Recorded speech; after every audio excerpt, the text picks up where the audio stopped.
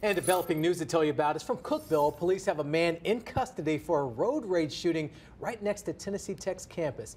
Cookeville police say Chaz Miller intentionally shot into a local restaurant right across the street from Crawford Hall on campus. There were people inside, but no one was hit.